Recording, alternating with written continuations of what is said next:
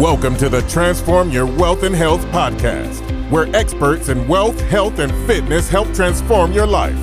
Here's your host, Andy Arter.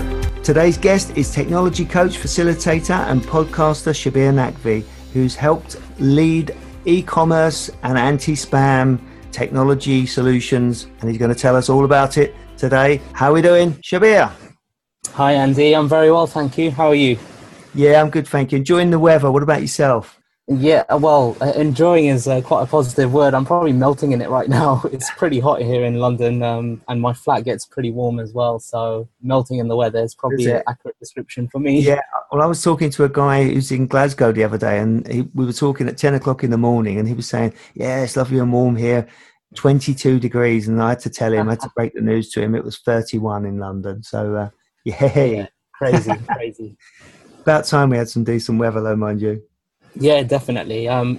Great time to get outside and enjoy the weather, but likewise it is hot. So anyone going outside, definitely be careful about the weather and take care of yourself. Yeah, that's it. And your animals too, because I've been walking the dog and he's been sort of running out of puff as we're going round, and you know, you've got to look after the animals as well as the humans. Oh gosh, I can imagine. Yeah, absolutely. So, Shabbir, you've been doing lots of things in e-commerce and technology that have been leading and paving the way. So tell us a little bit about your background and how you got into it in the first place. Yeah, sure. I'd probably say I went through the traditional means of education. So I actually studied computer science at university. I did my master's in computer science as well, and then went into a software development job. And my first role was at RightMove, the online property portal. Yeah. And I worked at RightMove overseas, specifically looking at the overseas part of the website. And when I started, it was literally just myself and another developer, and we developed absolutely everything on the overseas site. A lot of it is actually still there today. So if you do go there, there's a good chance that I probably touched on some bits and bobs that you probably see on the website, and probably some of the systems as well. Yeah. But it was a great learning experience. We pretty much touched everything. And as a first job coming out of university, it's probably one of those dream jobs in a way that gives you so much insight into, you know, how things work in the real world, and just gives you a good opportunity to learn all sorts of stuff. One of the things I really enjoyed working on over there was actually a custom anti-spam solution. Yeah. So, yeah, I think it's probably about 2 years into myself working at RightMove. It was clear that we needed some sort of solution to deal with spam. So what we saw was that a lot of bots and those types of things were coming onto the website and sending just gibberish and spam. And our customers as RightMove are estate agents and the property developers. So they were just getting a little bit annoyed and frustrated that, you know, you're sending us all these so-called leads. Maybe we're getting, 100 in a month, but 50 of them are spam. And we really needed to figure out a good way of dealing with that. So we did a bit of research. I remember I was looking into some third-party solutions, what's out there on the market. We didn't really like anything out there. So we actually decided, well, let's actually try build something ourselves. This is probably back in, I want to say something like 2012, maybe 2011, 2012 now. Yeah. We decided, okay, let's try build something ourselves. And it was done in 2 stages, essentially. So I first built something where we were monitoring the user behavior on the site. So it was essentially trying to see how long do people actually take to fill out the form. What is the typical behavior of the user? Do they use a lot of, things like autofill? So if they're using autofill, then obviously it probably takes them very little time to fill out a form. We're also looking at stuff like, do people send a lot of emails in a short space of time? So maybe they look at 10 properties and they're wanting to send all of their emails all in one go after they've viewed 10 properties, or do they want to space them out? So they'll look at one property, they'll have a good review of that property, and then they'll send an email about that property, and then they'll go into the next one and follow that again. Yeah. So what we did was essentially we built up a database of all of this data. And if I remember right, I think I analyzed something like 10,000 emails to try and figure out some common user behavior or what looked like to be spam. And without going into too much detail, we essentially identified a few key behaviors that were clearly bots, or they were clearly just spam behavior. So we set up a few parameters to basically say, okay, if a user or what we thought was a user were doing these sorts of things while filling out the form, and how frequently they were sending it, and what was the gap in between each email send, and all of that sort of stuff. Based on that, we would first flag it as a potential spam thing, and then if it was a kind of a repeat offender, we would then completely block them. So that was the approach that we took, and we completely built that ourselves. In fact, I was the only developer building that. Wow. And I can't remember how long it took, but it was probably a good couple of months. And I remember it was kind of during the summer, because I would have dreams about it. Really? Yeah, it's literally one of those things. So if you, and I'm sure you must have experienced this as well, if you obsess on something and you're really trying to figure out how to get something working, it's literally in your mind all the time. And that's what this was to me, because one, this hadn't been done before at that time, so it was something new, and no one knew how to do it. And two, you were like a human bot, wasn't you? Really, you're the guy that you sometimes wonder. You know, when people talk about the algorithms and things like that at these huge companies, of which obviously RightMove is, and you helped to develop it. But you're the guy that's actually behind it all, the one that we never ever get to talk to. So, yeah, I suppose you could see it that way. Yeah, which was cutting edge technology back in 2012, I take it. Absolutely, yeah. I mean, there were, like I said, third-party solutions out there, but they didn't do what we wanted it to do. And I think one of the key things, if you've ever worked at a large company, I'm sure you'll know this as well, that they want to keep all of their data as much as possible in-house. So they don't want some of their crucial data going off to a third party, especially if you're working with kind of system critical type of things. So, you know, for us, the system critical bit was sending an email to our estate agents, who are our customers. So if we're adding a third party system into that part of our system, then that just, you know, invites potential risk. If anything goes wrong with a third party, if they've got a data breach, if they've got a security issue, then our whole system has a security issue, or our whole system has a data breach. So that's the typical approach that any big enterprise company will take, is to try and develop some of those things in-house, or even if they're using a third-party product, they will bring that product in-house. So they'll purchase the product, purchase the license, fully customize it in-house, and have it running on premises or in the cloud for their own thing. So that's the typical way of doing it. So we had the same thinking as well back then, and we wanted to develop something ourselves. So that's what we did. Yeah, sure. So, I mean, back in them days, I mean, what was your thinking? I mean, behind the whole project, because here you are trying to develop stuff to protect the end user and also your own company, RightMove. But how did you go about the whole project? I mean, sitting down trying to create something completely that doesn't exist on high technology is something that would blow my mind, I believe. You know, how do you sit around in a small team of people and say, right, we're going to develop this completely from scratch? I think it's the same type of approach that you take with any task that you don't initially know how to do, and that's trying to break it down step by step. So like I mentioned, the first thing we actually needed to do was try to identify, what do we actually even classify as spam? So we built some very basic metrics to at least start monitoring what's actually happening on the site. So we built a few things which will see how are people filling out the email form when they're sending leads, and those types of things. And then we literally just took it step by step. Like I said, this was done over a couple of months. It wasn't done in like just a week or anything like that. We probably monitored stuff for a full month or something along those lines. I think I then spent a good week only doing analysis on the data that we got back, and then we started identifying what is the actual thing that we can build. So I think it's just the same approach that you would almost take with any task that you're not quite sure how to do, but you kind of know what your ultimate end goal is, and that is just break it down step by step. I think if you always jump into something and try to automatically go to the end goal, you probably find yourself just really confused and not sure where to start, where to look. So I think that it was the same approach we took with anything else, which is, just break it down step by step. Mm-hmm. So did you at the time go around doing other work, such as talking at conferences or anything like that? Not at that stage. At that stage, the only talks I actually did were internal. So I did do a few talks internally. I did some technical talks. I remember I actually spoke about the anti-spam solution internally, sharing it with the rest of the company. Mm-hmm. I was actually also, I just remembered actually, I was also involved with doing the first international version of the website as well. We launched a version in Sweden. Right. And I was heavily involved in that as well. So we had rightmoveoverseas.se, if I remember right. And that might actually still be there with some Swedish translations. That was actually a really interesting project as well. And again, I did an internal talk for that. But I think it was near the end of my time at RightMove, or just after, when I actually started going to a lot more meetups. And then I was just interested in what we call agile software development. So the old way of developing software was known as waterfall, and it is as it sounds, where you do one stage of like designing your solution, and then you go on to implementing it, then you go on to testing it, and you have these big bulky stages, and you just do one thing at a time.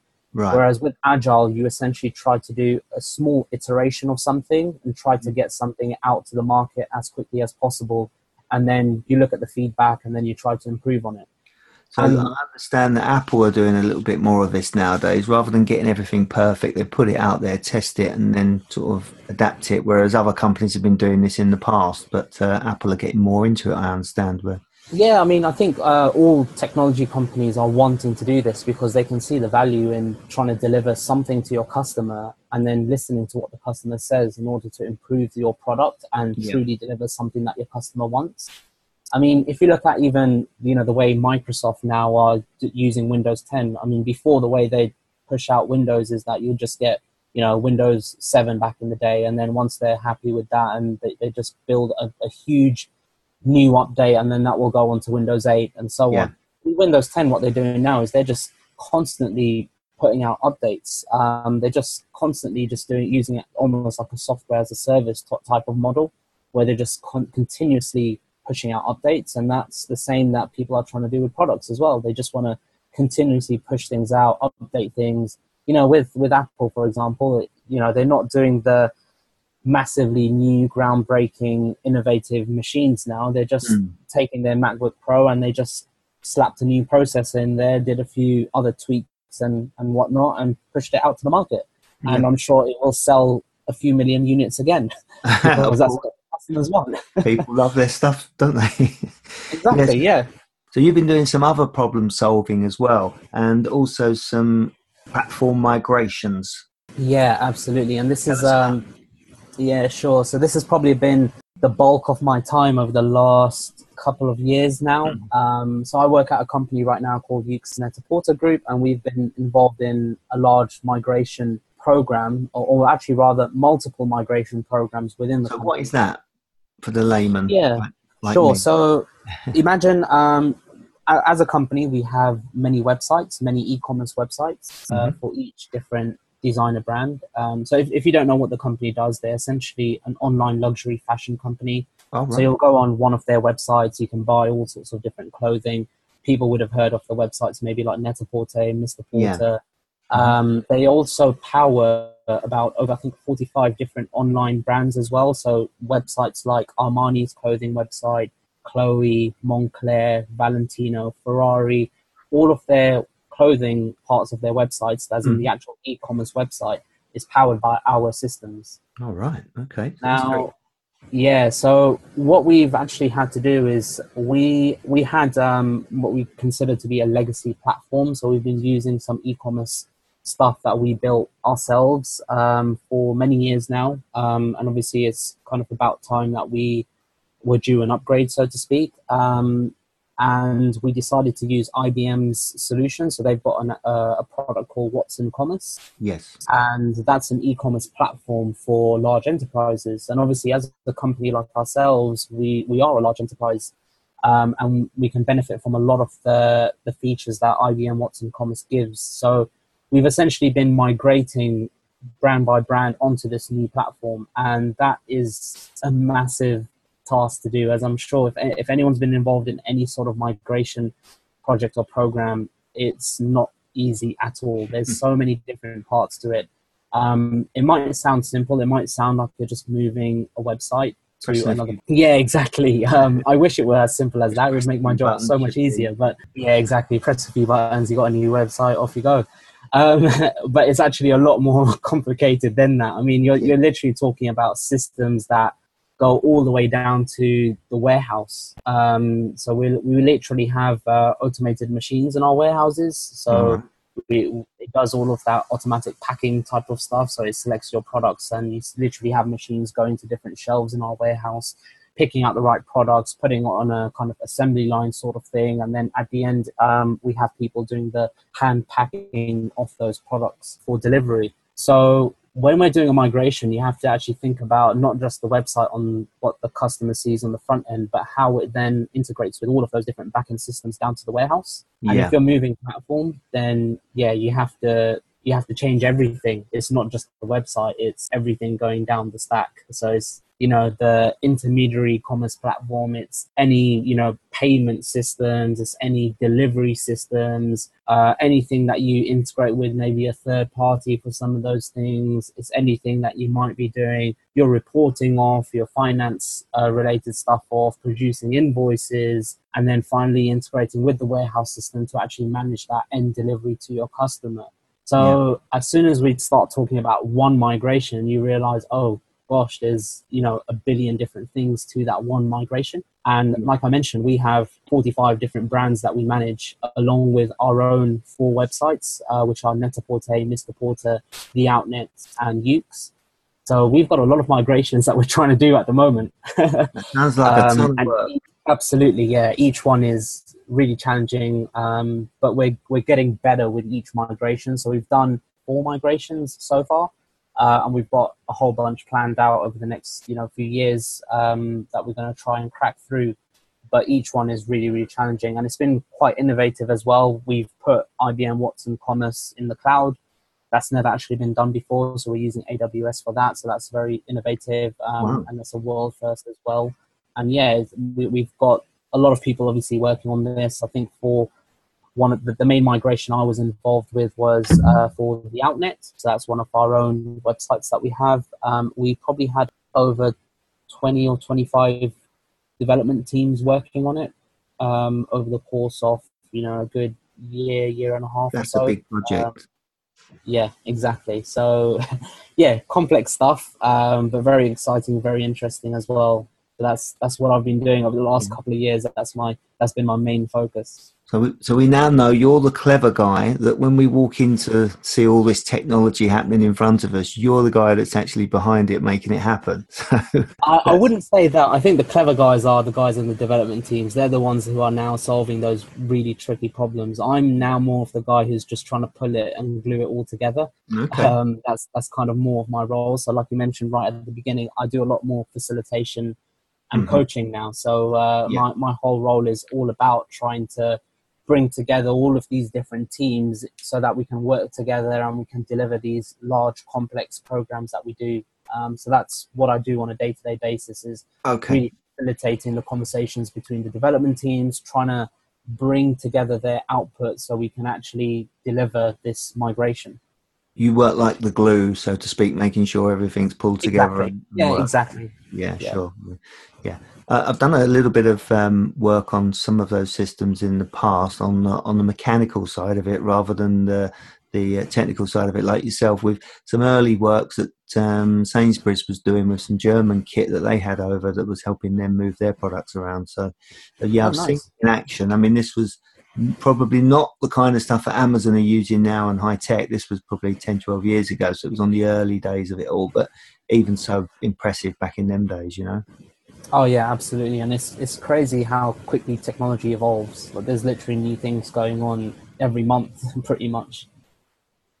Yeah, sure. So we've heard about your development work. Tell us a little bit about your family life and what you do at home. And I understand you keep fit also. Yeah, absolutely. So I'm very family oriented. I actually have a daughter who's now 6 months old. So that's been keeping me pretty busy, as you can imagine.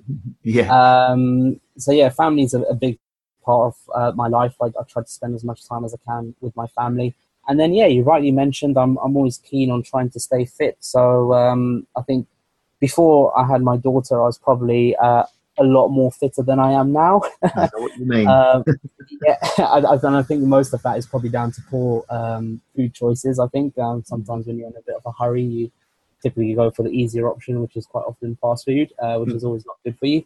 But yeah, I think even now I try to keep myself fit. I go to the gym 3 times a week. I actually do a bit of cycling every morning. I've got a cycling machine at home, so I'll do either 20 or 30 minutes of cycling first thing in the morning. And I just find that it's a really good way for me to start my day. It wakes me up. It puts me in a positive mind frame.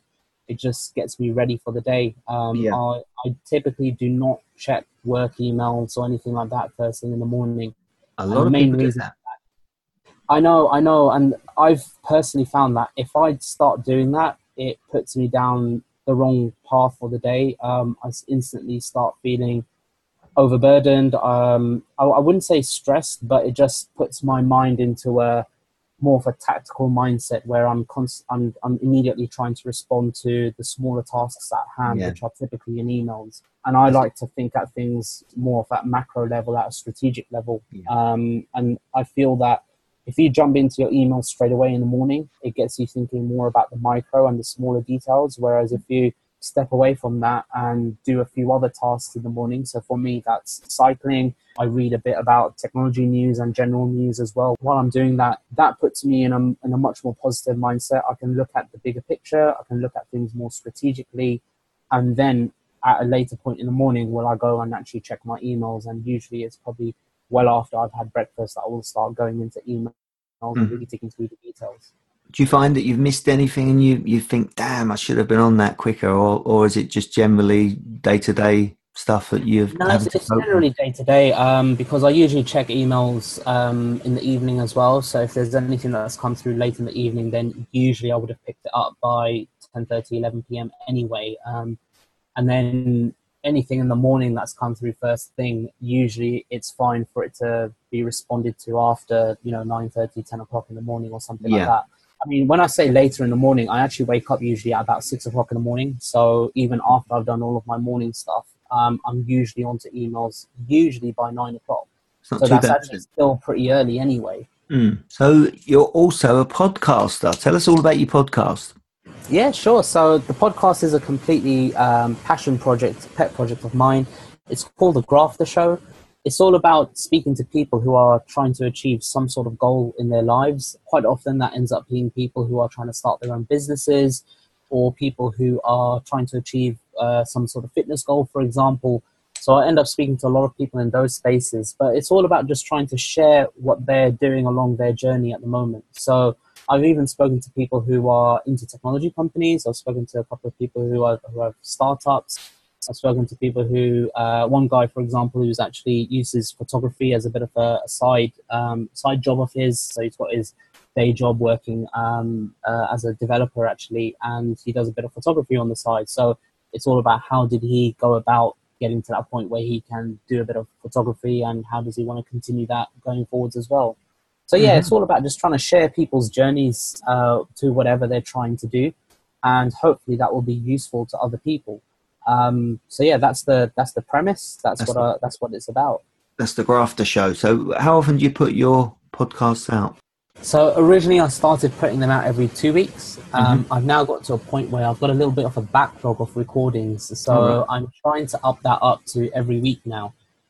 So hopefully I'll have the next episode out this weekend. My previous one was out last weekend, so I'm working on the next one. But at the very least, it'll be every fortnight. If possible, I will try to get one out every weekend. Okay, so what's important to you nowadays? What are you really aspirational about, and what's going to make you move on in life? I think having a daughter really changes your perspective in life. I think that having any sort of child, when you go through that experience and you'll see them grow up, I think it changes your priorities in life, and rightly so. So I think my priority in life is ultimately trying to get freedom for myself so I can give more to my daughter. So however that is, and that, right now I see the podcast as being quite a nice way of building up content that maybe my daughter can listen to one day in the future and actually really be inspired by some episodes there. So not only is it for myself and people listening now, but I see that as a piece of content that can be consumed in the future as well. Even with my day job, everything that I try to do over there, I try to do it in such a way where I've got a little bit of flexibility. I can try and spend a bit of time with my family and work around that. And I just want to get to a point in life where I can have more freedom with my time. I can give more time to my family and especially my daughter. That's kind of my ultimate goal at the moment. I get you. It's the sort of thing that you can do from home, your kind of job sometimes, I would imagine. Yeah, and you know, my company's great in that regard, where I do have a bit of flexibility, and obviously I think it's probably the same at most companies, where absolutely there are going to be those days where you need to be in the office, you might need to be there early, you might need to be there a bit late, you've got meetings. I travel a little bit as well. We have another office in Italy, so I actually just flew back from Italy yesterday afternoon. What's your Italian like? Non-existent, I'd say.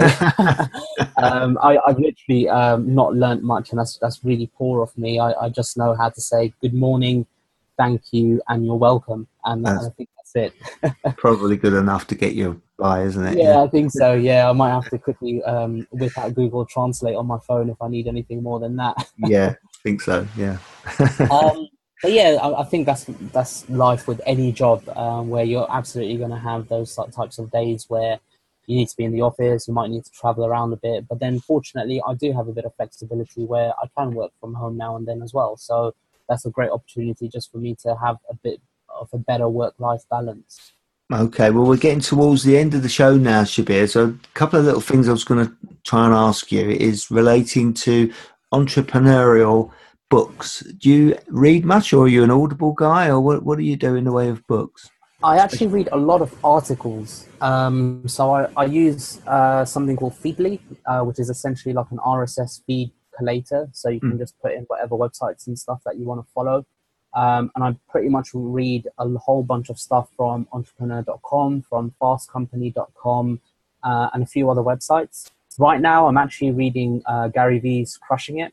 I haven't actually got around to fully finishing that off. I'm about, I think, 50% of the way through that at the moment. So I'm reading that.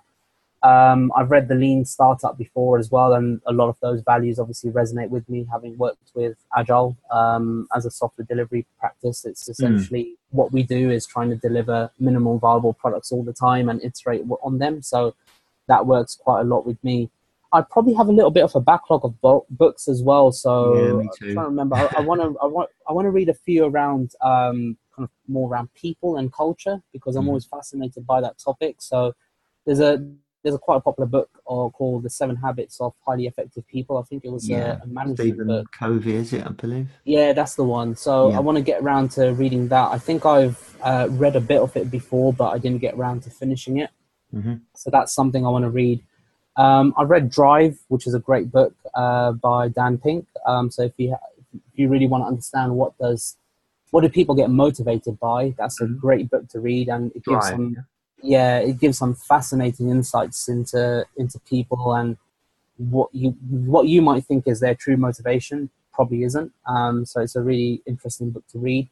And then I want to get back and reread Start With Why by Simon Sinek. I think I read that quite a while back, but I just remember it being such a great read. I've probably forgotten a whole bunch of it that I want to go back and reread that. I nearly got that one on Audible this month, but I went for some others. And, you know, when you get them on Audible, sometimes you think, damn, what did I get this one for? It's absolutely rubbish. But, you know, you got next month. So that's the way I do it anyway. I buy them on a monthly basis to set myself a budget, and then that's it. I don't overstep. That's a good way of doing it, actually. Yeah, that's a really good way of doing it. Otherwise, you end up with, you know, a backlog of 20 books. You're never likely to read them. When you do, you're rushing through them and stuff like that. So I just give myself a month for, you know, this time. I think it was a 3 for 2 offer that they had on. So I've actually got 3 books. So I'm on a slight backlog at least. So it's the physical books that worry me, Shabbir. I've actually got about a dozen that I've read 8-10 pages of. I'm notorious. You know, I just read a few pages and then ditch them normally and move on to the next one and few pages of those. But I suppose that's my mind, where I'm all over the place with various projects. I can completely relate. I've got a couple of books sitting on my shelf right now that I really want to get through as well. So I've got the Google book, How Google Works, that I really want to get through. And then I've got more of a kind of techie book, which is Introduction to Disciplined Agile Delivery, which I actually picked up at a conference. I think they were just handing it out, but it's a bit more of an insight into enterprise agile delivery for software companies. So I want to see if I want to get if I can get around to reading that as well. So I've got a couple of books as well. Is it one for the technology anoraks? Because I don't think I'm going to rush out and get that one myself, but possibly. I think that is probably more for people who are working at large enterprise companies, but still want to deliver things a bit more fluidly and are trying to build a way of working or a model of working to deliver things quicker. I think that's probably, if you're looking to do that, you're trying to solve that problem in your company, then that's probably a good book to just pick up and read. And there's a whole bunch of other books around that as well, like Enterprise Agile and stuff like that, that you can probably search for and read as well.